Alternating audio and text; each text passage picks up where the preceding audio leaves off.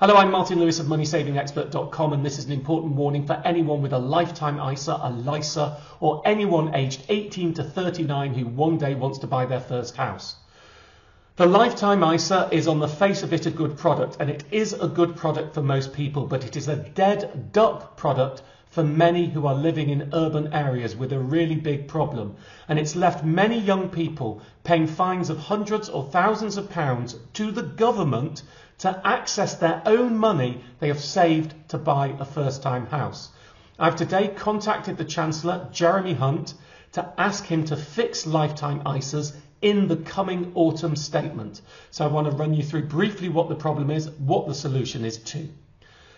So look, the lifetime ISA is a tax-free savings account anyone aged 18 to 39 can open, and it gives savers a 25% bonus free money on top towards either a first-time property or if you wait till retirement, but it's not as good till retirement, so I tend to focus on it as a first-time buyer's product.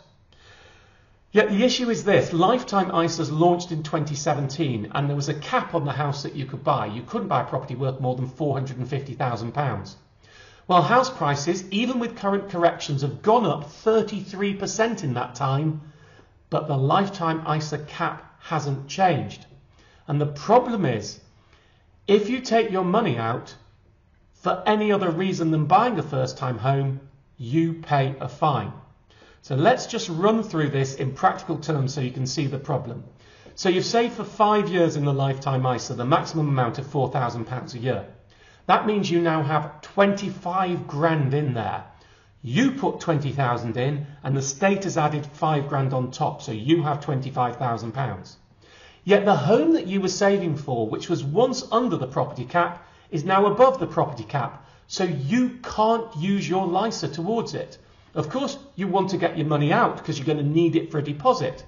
But to get your money out for any other reason than buying a first-time property or waiting until you're age 60, which is a long time away, you have a penalty of 25%. So you've got £25,000, you lose 25% on it.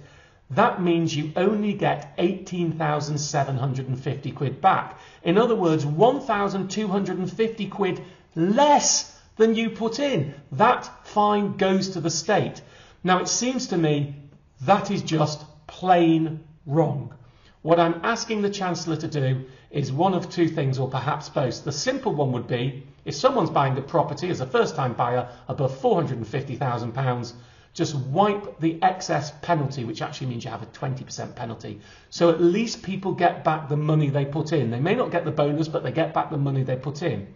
More complicated, but also doable, is uprate the threshold, link it to house prices so people can buy bigger properties on the lifetime ISA.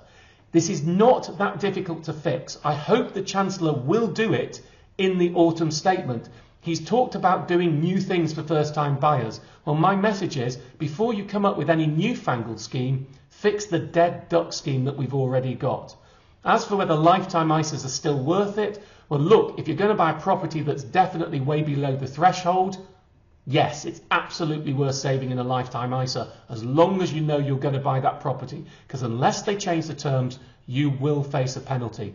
There's more details on the lifetime ISAs and the campaign to the Chancellor on MoneySavingExpert.com, but I wanted to explain to you what I'm doing.